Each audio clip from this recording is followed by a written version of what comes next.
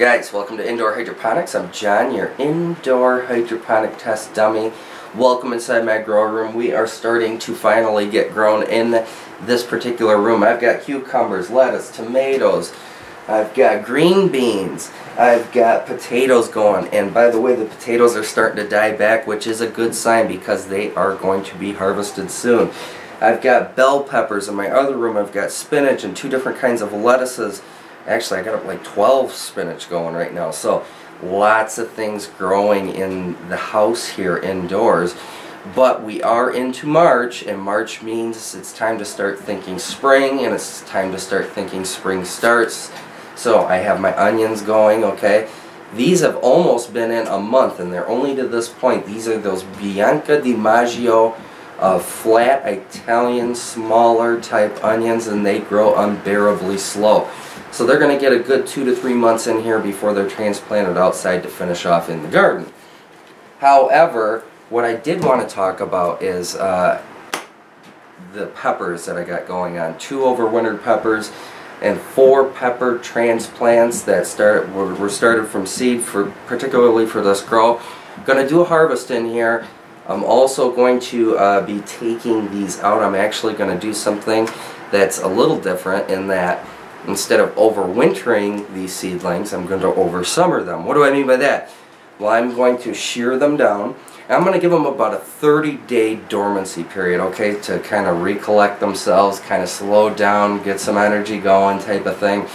I'm going to take them out of the room for about 30-40 days, and then I'm going to come back and reintroduce them into the room and see if we can't get them growing again. I think that downtime will be important.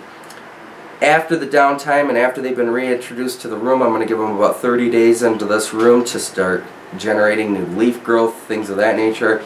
And then if I'm successful, I'm going to then transplant them out into the garden come May, and we are going to try to oversummer them. So I think that'll be kind of a neat idea. Now, what have I learned from the 2 overwintered bell pepper plants? Well, what I have learned from these is I didn't give them any downtime. I took them from full production mode, chopped them down, introduced them inside to a summer environment, and they just didn't have that downtime. They didn't have that dormancy period to recollect themselves. Now they're root bound, they look stressed, and they've produced a lot of fruit for me. But you know what? They're just not what I thought they'd be at this point. And frankly, I think it's because they didn't have that down point. So let's take a look at the pepper plants, shear them off, make some room for some spring transplants, get these out of here for a good month, and then reintroduce them back. So, okay guys, so this is not like the first harvest that I've done. I've actually been slowly picking these plants and getting some of the ripe ones off of there, and now I have another flush of ripe ones here, and this is that Cardinal hybrid that I've been growing, and this one's kind of a neat one. It turns red, so as you can see, it's shifting over to red right now. It's some pretty decent size, nothing huge, nothing crazy, but these are incredibly thick walled. So if you guys haven't tried these Cardinal hybrids before, I would strongly recommend them in that they are really blocky. I mean, there's not much hollow going on inside these particular peppers. So these are really cool. They're real tasty. So this one is my first harvest, so I'm gonna pick this clean. Okay guys, here's that Asian bell, and here's what it looks like when it's growing. And they actually come in like a deep, deep purple, okay?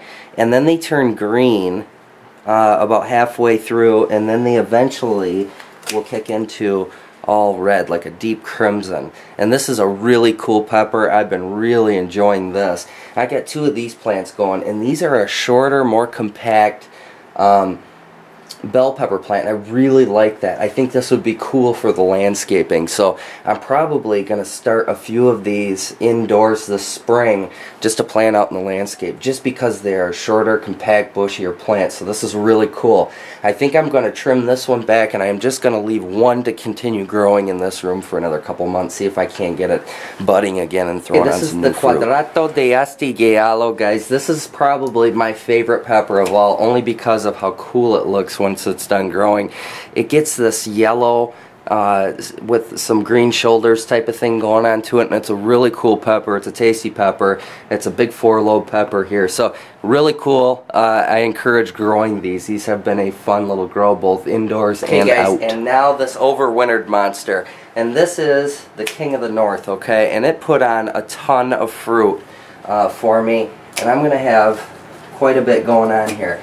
Now this plant is starting to get really stressed out, so I don't know if I should trim it back or just keep growing, but boy, I'm going to get about 15, 20, you know, sort of semi-small peppers off of this thing. A couple of big ones, but nothing extraordinary, but what the heck, man.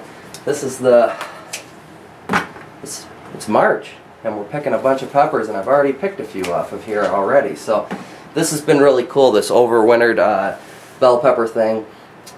It's just digging it up, bringing it inside, and putting it under some lights and letting it go. So this has been real cool. I've been liking it. Alright guys, all of my peppers have been trimmed back and taken out of this room. I have made a lot of space in here for these towering tomato plants that I got growing, which will be a different video. However, I have a 3-gallon bucket here. This is again my second or third harvest. This is obviously my biggest one, but I've got all kinds of peppers of different shapes, colors, and sizes in here. 3-gallon tote. And you know what, man, this has been a really cool thing. Now, was it worth the cost? Hell no, man, it's not worth the cost. You can buy peppers way cheaper at the store, but has it been fun? Hell yes, it's been fun, because this is about growing vegetables a different way. It's about growing inside over the winter when you're sheltered inside from the winter. And this has been really cool, really fun, and totally worth it for me, because I'm blessed in that I can afford the electricity costs in here, which is about 50 bucks a month. So this has been fun. Got lots of different crops going on in here, created a lot of space, made some space for some spring starts. So guys, hope you enjoyed this bell pepper grow in here, and hopefully we'll be able to continue this grow outside in a couple of months. So take care guys, and God bless you.